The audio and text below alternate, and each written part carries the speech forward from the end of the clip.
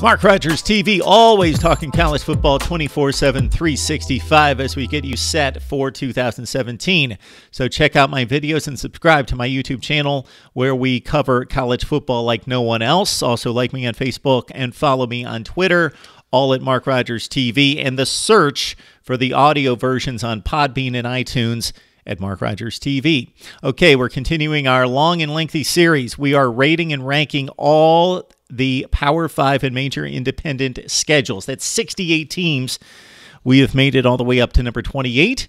And Wake Forest from the ACC with the 8th most difficult one in the conference and what might be college football's most difficult conference. And Wake Forest, in their small way, helped the cause of that perspective with an upset win in postseason play last year over Temple. The Owls a 13-point favorite in that game. So Wake, looking at this schedule, of course, they have to deal with Clemson, Florida State, and also Louisville in its own division, to a lesser degree North Carolina State, also BC and Syracuse. So that's the division play, of course, for Wake Forest. What is key, especially in the 14-team conferences that play an 8-game schedule in particular, talking the ACC and the SEC, is who do you play in the other division?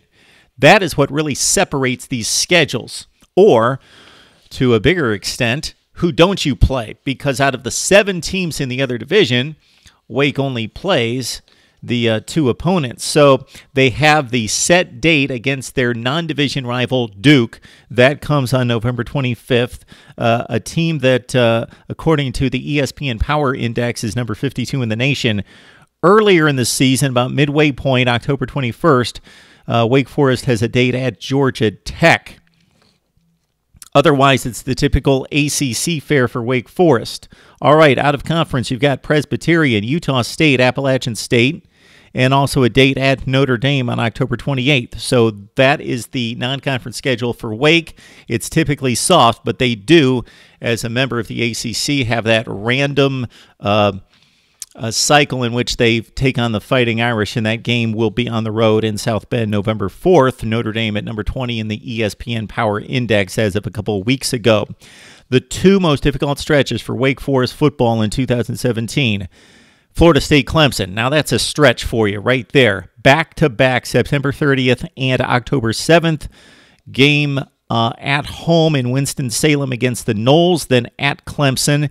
Then they've got the open date. Then they've got another difficult stretch of 3 games, Georgia Tech, Louisville, and Notre Dame, starting October 21st. So Wake Forest is going to need to come out of the chute strong, win the non-conference games, and take out BC in particular in their ACC opener September 9th. The Boston College Eagles rated 76th according to ESPN's Power Index. And so Wake Forest has the 8th most difficult schedule in the ACC. It's number 28 in college football out of 68 in the Power 5. Let's discuss and debate right here on Mark Rogers TV.